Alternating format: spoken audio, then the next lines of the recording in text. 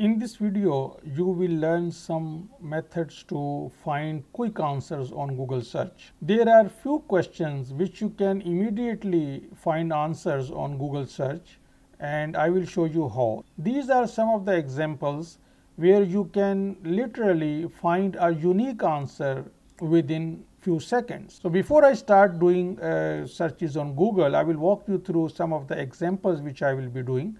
For example, if you want to know what is the time in any particular city, you can immediately find just by typing time and the name of the city.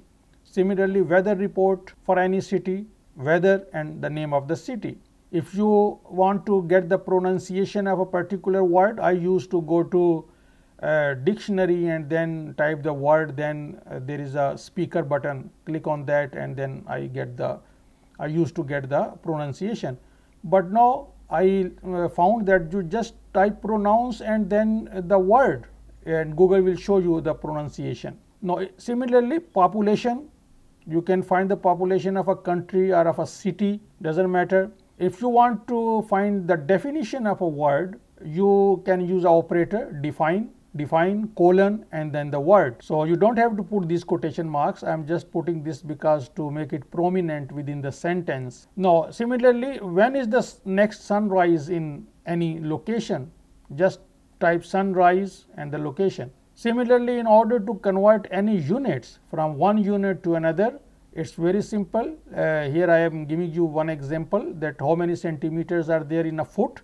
So you will see how easy it is to find all these information. So let's see how can we do these queries within few seconds. So the first was time in Toronto. So I just type time Toronto and enter, and Google immediately shows me the time in Toronto. So the next was weather in Sydney. So weather report of Sydney will be immediately available to us, and as you can see that it shows me all the weather report, and also I can see this forecast from a government website which is .gov.au. So all this information within just a few seconds. Now let's pronounce the word verbatim, and now Google gives us this speaker icon here, and if I click on this, verbatim, it will show me the pronunciation of this word. The next was population of China. So just type population and China, very simple, and it will show us the population. So next we want to find the definition of etymology. So we use an operator, define, and with a colon, and then we type the word, and it defines the word here, the study of the origin of words and the way in which their meanings have changed throughout history. Now if I want to get the sunrise time for Sydney tomorrow, I can immediately get it from here, sunrise and any location. And the last was how to convert a unit. So we were looking for how many centimeters are in 1 feet. So we will say feet in centimeters. So in is the operator.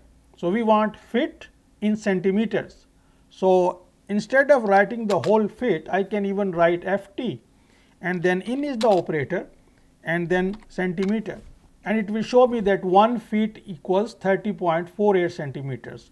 And if for example I want feet in inches, so 1 in is the operator and then I put another in for inches, and it will show me 1 inch equals 0.083 feet. So this is how you can find answers to these simple queries within a second or two. And there could be other queries, for example sunset, and I might have missed something here, so you will learn with the experience.